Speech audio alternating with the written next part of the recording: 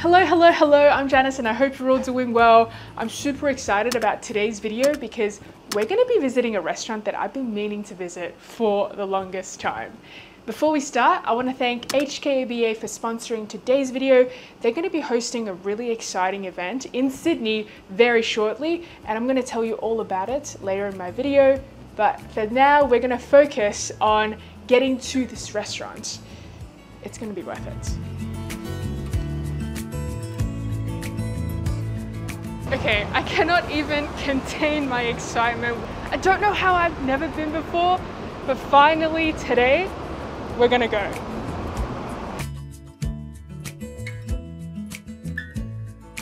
Okay, I've just arrived at Cam's Roast Goose. It's won a Michelin star for 8 consecutive years. I absolutely love roast goose and I've been meaning to find a place to eat it. So what I've got is I have got their signature dish. This is a roast goose leg in soup noodles. It looks amazing. So I've ordered a set meal so that you also get a starter as well as a drink, and it also comes with a plum sauce. So the noodles that I've got is a lai fan, which in English is a round rice noodles.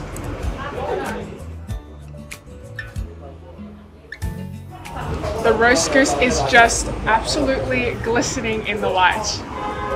Look at this piece of beautiful, beautiful meat. Guys, this is delicious. This is rich and succulent and it's just full of flavor. The meat is also quite firm, but it's still quite juicy, if that's possible. And when you pair it with that plum sauce, sweet, a little bit sour, it's amazing. The thing with the round rice noodles is that I find it really difficult to pick up with my chopsticks, so I'm kind of like scooping it into my mouth with a spoon. I can't really think of anything to fault it. The skin is crisp and fragrant, and the meat is succulent.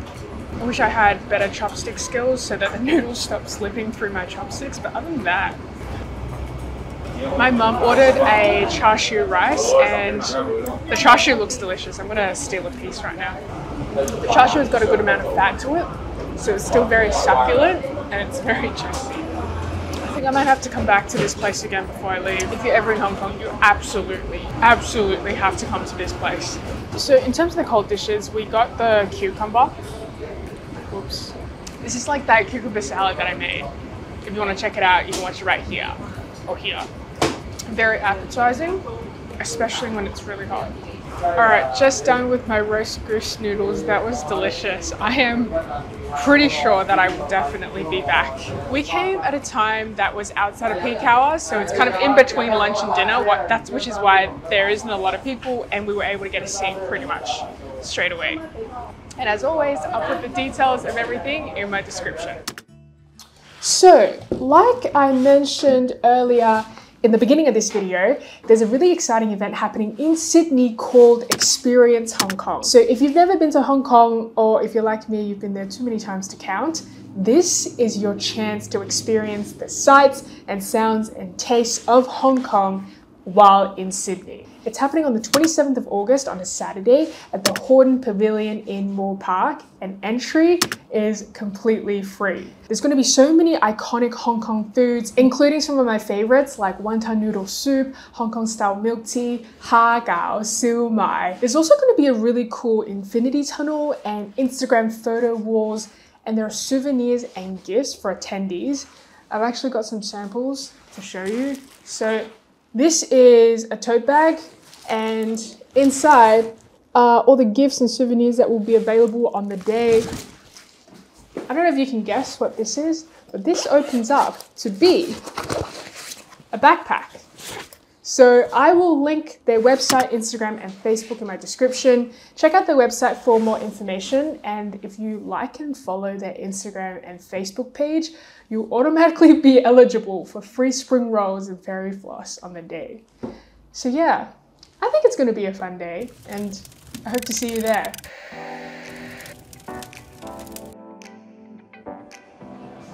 We are going to Sky100 today, and we're just about to go and redeem our tickets. The lift up here, my ears were popping. We're up on the 100th level of the tallest building in Hong Kong. Wow, wow, wow. There's more people here than I expected. And a lot of the buildings, they look like little toys because we're so far up.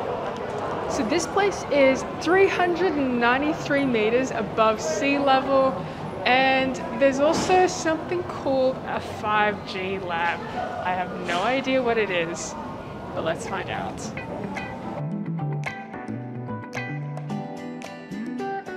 All right, we're pretty much done with Sky100. We're getting back down to ground. I hope my ears don't get too blocked while we go down 100 levels. We'll see.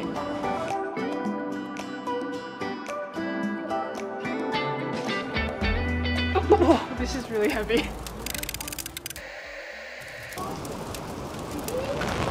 It is currently T3 here in Hong Kong. What this means is there are different tiers of typhoon. So there's T1, T3 and T8. So what this means is like the winds now are relatively strong, but it also means that it's not too hot. We're heading to lunch today, debating what to eat. I'm kind of leaning towards, did you see that? My umbrella nearly flipped.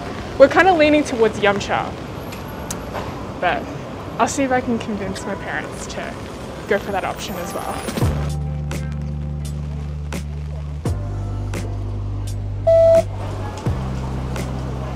Hopefully there's not too many people lining up for yum cha today. We shall see.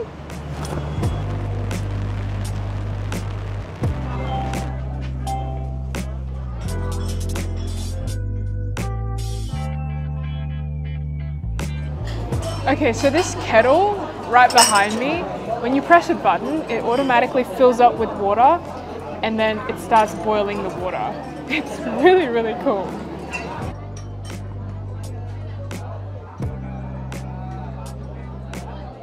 This is the countdown to filling it up. And then it turns to temperature.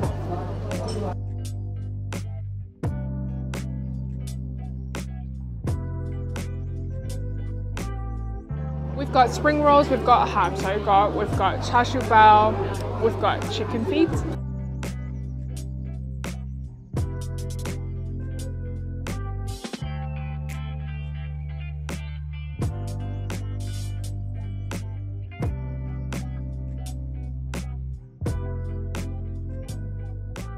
Okay, we are just done with yum cha. I think we're gonna go to the shops and see if there's anything in particular that we want to buy, that I want to buy.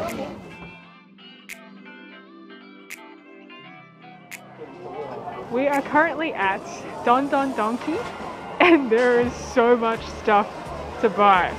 So many different flavored chips, so many different lollies, all from Japan. They have sweet potato Kit Kats. 粉啲好食啊！呢啲係啊，我記得。啊，真係 pizza。啊，係喎，咁點食啊 ？Salami cheese on dried fish 魚嚟㗎呢個。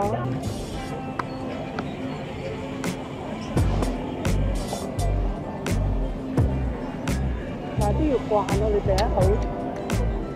OK 我覺得，我反而覺得 OK 啊，酸咗啲，但係 it's not bad。This is mala。咩？你話食定係我嚟抹嘢？乜就係洗？我話係食得幾㗎嘛？呢塊咩啊？呢啲食㗎，媽咪，唔係我嚟抹嘢㗎。咁我以為昆布就係塊布嚟抹嘢㗎啦。有乜理由？如果係塊布，佢會寫幾多卡路里啊？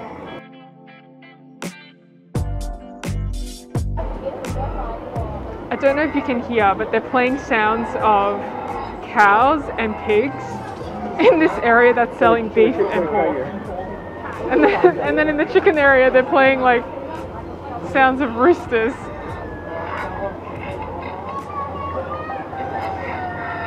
Can you hear it? Has anyone tried this? This is black sugar umeshu. If you have, let me know what you think. Guys, you gotta check this out. Look at this.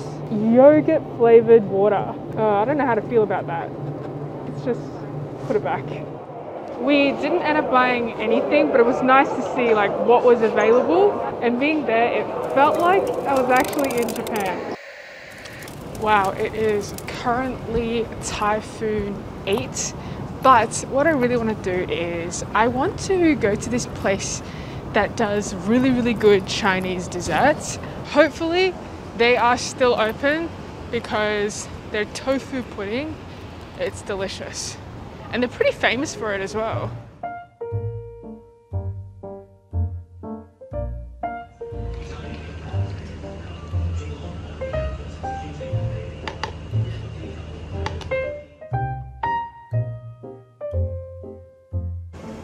Okay, I just got the tofu pudding.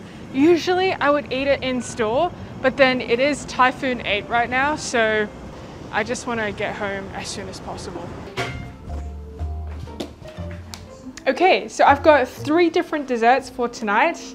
The one that I'm most excited about is the tofu pudding. So they make it fresh. As you saw, they poured it into this container. Usually they have a wooden container. And then you wait about 3 to 5 minutes and it just congeals, and it's in a pudding texture.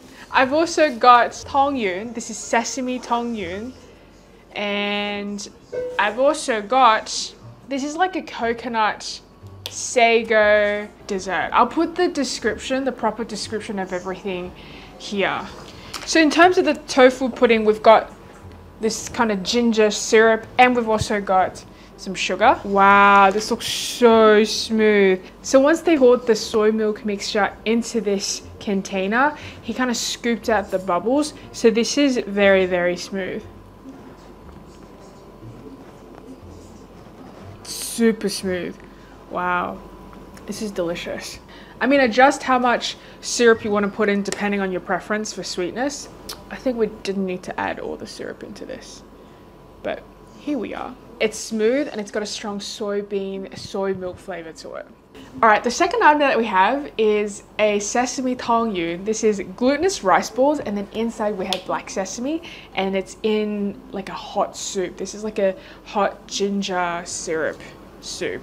It's sweet, but not overwhelmingly so, and the kick of the ginger helps counteract that. We usually eat it during like Chinese New Year celebrations and whatnot, because the word tongyun sounds very similar to Tuen, which is like togetherness. So this last one that we have is a coconut sago soup. As you can see, there is an abundance of sago in here, and also a very, very strong coconut milk flavor. I've gotten all hot desserts because currently it's Typhoon 8 and it is quite windy outside. But if it was like really, really hot, I'd probably go for something like a lo, and I'd get a cold tofu pudding as well. This place is very well known for their desserts, especially for their tofu pudding. So yeah, that is it for this video. Thank you so much for watching till the end. I post new videos every week. Check them out if you have time. Like this video if you liked it. Subscribe if you haven't already. Leave me a comment. I'd love to read it. And I'll see you in my next video next week. Bye.